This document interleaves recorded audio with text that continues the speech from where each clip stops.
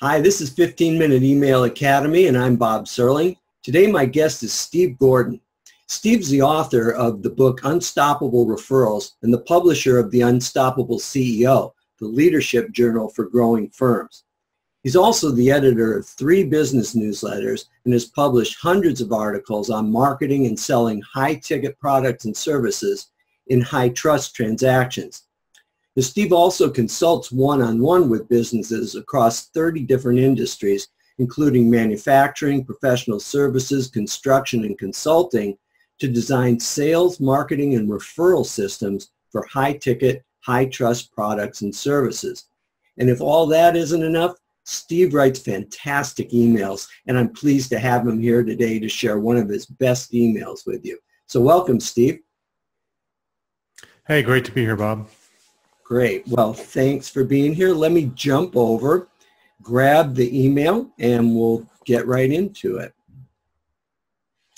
And here we go. All right. So can you see the email there on your screen, Steve? I can. I see it. Great. So let's start with what the goal of this email is and the strategy that you used for achieving that goal. Sure. Well, the goal of the email is really simple. This was for someone that I had met just a few weeks before I actually wrote the email, who was promoting a book, and she asked if I would help her promote the book. And so the goal was to get folks who were on our email list to click through and take up her offer for a free book. Great. And what was the strategy you used for writing the email? So she has a process, and we'll talk a little bit about the subject here, but her process is a way to get 10,000 Facebook fans for your Facebook page in 3 days. And so the strategy really is to show a case study. And I went through her process, and so I created essentially a case study out of that and had some results to show. And so that's what we're demonstrating through the email. Great. And I just want to emphasize that it is a case study and a very strong one, but in addition to that, you've combined a lot of personalization and a very authentic take on what you did to it, and it's a really powerful email. So, all right, let's talk then about the subject line, which reads, "The real story of how I added 15,971 Facebook followers in 3 days." Huge promise. What was the strategy or the technique behind that subject line? Well, there are a couple of things going on. First, understanding that this email is sitting in somebody's inbox, surrounded by other marketing emails that are making big claims, and so anytime we're in that environment, I always want to be as specific as I can. So we use the actual numbers here. And I knew that we were going to have to use some curiosity to get people to open this email with all of the other, noise that's around it. And so by starting off with the real story of, I felt like that created some curiosity, like, okay, there's a result here, but if I open this email, I'm going to find out kind of the behind the scenes of how this happened. Okay, great. Now, the other thing it does as well, though, is it sets up a really big claim that a lot of people may have a little question about. So right in the opening block, which is number 2 here, you get right into that and you deal with it right away. Can you talk about that a little more? Yeah, the first thing we did, because it's a kind of an unbelievable claim. And so the first thing that I'm probably pretty skeptical of what we've said in the subject line, and reassure them that no, that it's the real deal, and and so that's what that line was all about. Okay, great. And then it continues down there, and you begin to tell the story, and you set the stage in this block for the case study with kind of your backstory. Can you talk a little bit more about that and how personal it is? Yeah, so throughout this entire thing, the mistake that I see made with a lot of emails that are trying to create action is, you can be really direct, and sometimes that works, but I always find if I can get somebody involved in a story if I can bring them along a little bit and give them an experience all the way through, then it really helps. And so at the beginning here, I gave them a little bit of backstory, where I met Kim Walsh Phillips, who is the person whose book that we're promoting, and kind of let them have a little fun with it. We met at a mastermind event. It was in Chicago. We went on a pizza tour the night before all of this took place. So we're kind of painting a picture for somebody to let them get into this scene that we're in. Yeah, and it's a very engaging picture throughout the email, and we'll see that as we go along. So in block 3, you do something really interesting. I'm going to just scroll down a little bit so that's showing real clearly. But you get right into the link very early into the email. A lot of people don't do that. Can you talk about doing that and the advantage of it? I always find that I get better results when I do it. I think, especially in a longer email like this, if you can give someone the ability to click, because you're going to have people that are scanning through. They're going to see the little blue link text in their email, often on their phone, and you'll get people that'll just want to click right away.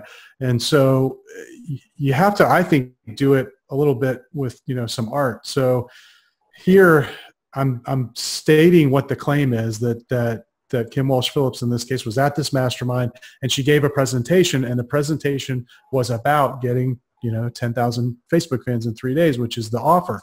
It's the big claim. So that was just a really good place to be able to put that link early in the email, because we're talking there about this claim that she's making. But again, it's kind of wrapped in that sentence, right? So it's not overt.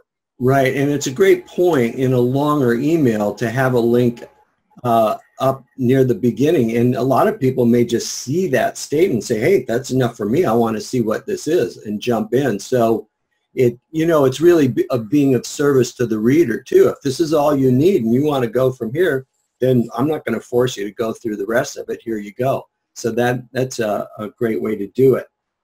Now in this block 2, number 3, you start by specifically stating a really impressive benefit, and you have the link, but then you kind of go into the beginning of your story as well, to kind of set up the case study. So, I mean, I don't really have a question. It's just kind of a comment. I like how you give some authentic experience, then a link, and then more authentic experience. And then as we get down to block 4 here, but the point I want to emphasize is the authentic experience is really the emphasis of this email, as much as the results. So in this email, in this block number 4, this is where you actually start to present the case study of what you experienced, and you do it in a very personal way. So can you talk a little bit more about that, and also how well that works? Yeah, I absolutely can. And I think, just to your previous point, we were dealing with an offer here that really is over the top. And we kind of had to work within the confines of that, because that's the title of her book was, it's an over-the-top promise. Yeah. And, after I wrote this, but just in the last week or so, I was reading an article by Perry Marshall where we talked about the value of understatement, and so throughout this, and we try and do this a lot, if we've got something that's kind of overstated, when we like to immediately bring in the reasons to be skeptical, the reasons to disbelieve, because I think it grounds the whole thing. Like, yeah, we've got this big thing, but then you're telling them, well, okay, maybe you shouldn't believe, and you kind of reconnect with them, and then going into this story, really, I wanted to give the reader the experience, the real experience. All of this happened. I mean, it's all true, and I wanted them to be there with me. So the way that it came together was Kim gave a presentation at a mastermind event in the afternoon. I was a little bit skeptical because I'd heard these kind of promises before, just like the reader had. And, I said to myself, when I get back to the room that night, I'm going to actually see if I can replicate what she's taught. And I explain all of that to the reader in this. And so they're sitting there with me. I'm talking about, I opened up the laptop at 11:38 p.m., yeah. I closed the lid at 12:44 a.m. So it was 66 minutes. It literally was 66 minutes that it took to do the things that she'd outlined. So the reader is seeing now, they're getting a demonstration, which in so much of what we do online, it's difficult to do a demonstration, Yeah. But I think it's really, really powerful. And so sometimes you can do that with words. Yeah, and you did it really well, because when I read it, I really felt like I was in the room there with you and had the pizza hangover. And yeah, had the 3 pounds of pizza, right? Right. So then the end of this block, after you go through all of that and talk and step through the results, you show the number of likes in a small graphic, and that's great too, because that also kind of cements it. And then block number 5 is really interesting, because after you've made a huge promise and you've verified it and stepped through it, you then what you do is you expose a potential limitation with the process, which is, again, very authentic. So can you talk about the purpose of doing that? Yeah, well, so again, all the way through here, we want to answer the questions that the reader is going to have. And so they may go, okay, well, great. You've generated all these Facebook fans, but what good is that? It's not sales. It's not money in the bank. Okay, fine. So we want to hit that head on. And I think so many people run away from the weaknesses in whatever it is that they're offering. And we've always found that if you just deal with them head on, and here we say, okay, yeah, it's not sales for sure, but we're now bringing them back to what the benefit is. There's big social proof. We've seen a spike in our web traffic from Facebook. And so we bring them back to where the real benefit lies. Yeah, that's great. All right, then in block number 6, you issue your call to action and tell the reader what you want them to do, and you repeat it twice. So can you talk about the purpose of this type of repetition? Yeah, so here the first link is really just the title of the book that we're promoting. Mm-hmm. And so the offer is to get Kim's book for free. She was giving it away, for a period of time when this email went out. And I like to have more links in there. I think it gives the reader, more of an opportunity to click on something. And so it just seemed really like a great place to link right there, to have that, that title linked. And then below that, we go two lines down from that, and then we give kind of the direct call to action. Do this, click here. And I think it's always important to have that in there as well, and be very, very specific with what you want the reader to do. Yeah, so the first one's indirect, and the second one is very direct. Do this, which is great. All right, yes. So then in block 7, another really interesting block, you close with a personal invitation to get in touch with you. And so talk a little bit about that. Why did you close it this way? Well, again, we've taken the reader all the way through this journey. Like, they've been with us. They were with me in the hotel room as I was implementing this. They were with me in the mastermind group as all of the other members were gathered around, so they got to feel that excitement. And now we're telling them to go start their journey. But I don't want them to feel like they're doing that alone, like I'm sending them off. So this last little line is just to say, okay, you're going to go start this journey. You're going to go get the book, but I'm there with you. We're going to continue this journey that we just came through together. And that's really the purpose of that line. That's great. Well, that's a great way to wrap it up. All right. So let me get off the screen and come back. Here we are again live.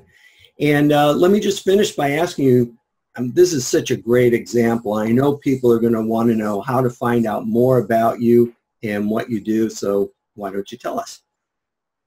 Yeah, absolutely. So we help businesses who sell business to business, primarily in service industries.